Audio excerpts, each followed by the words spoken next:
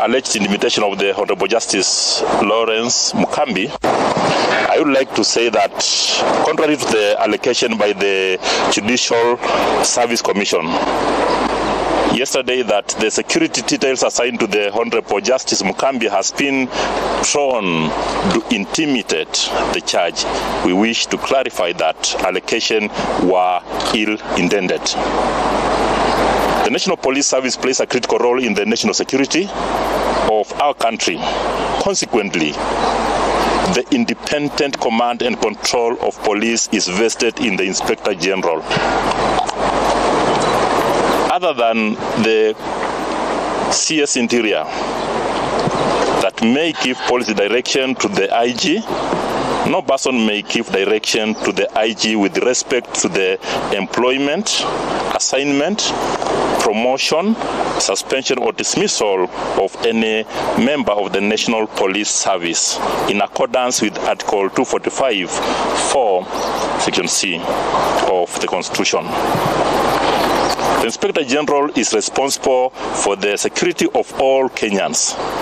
Their status notwithstanding, however, the Inspector General may accord additional security detail to specific persons based on the nature of assignments being undertaken by such a person and the threat levels which their responsibility may attract. Other than the President, the Deputy President, and the retired presidents, no other Kenyans are entitled by the law to be provided with the personal security detail.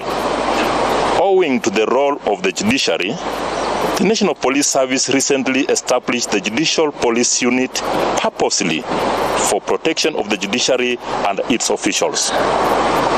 In addition, the protection of VIPs is guided by the National Police Service policy on the provision of protection of security to VIPs and other state officers. And VIPs are protected by officers drawn from specialized units, including security of government buildings and VIP protection unit SGB. The requisite protection to all government buildings, Judiciary included, and their staff therein remain our priority, and we do serve without favor or discrimination.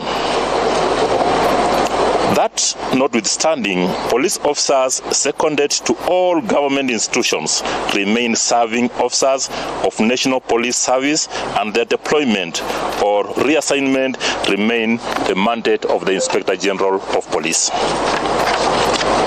In case of Honorable Justice Mukambi, the two security officers in question are general duty officers, and they were therefore recalled to attend VIP protection security training, and also were replaced by two VIP protection officers from the Judicial Police Unit.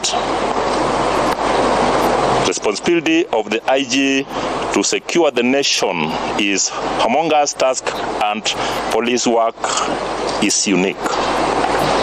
It is in the public domain that at the time the Inspector General was summoned to appear in court, he was actively involved in security assessment in the coast and northeastern regions in compliance with the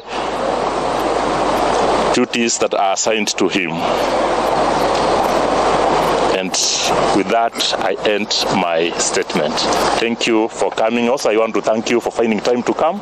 Also, assistants. I would like also to call upon other stakeholders like NTSA, like the Matatu Circles, the general public, and the Fourth Estate, the media, to assist us also to capping the road carnage that has been happening in this across the country, because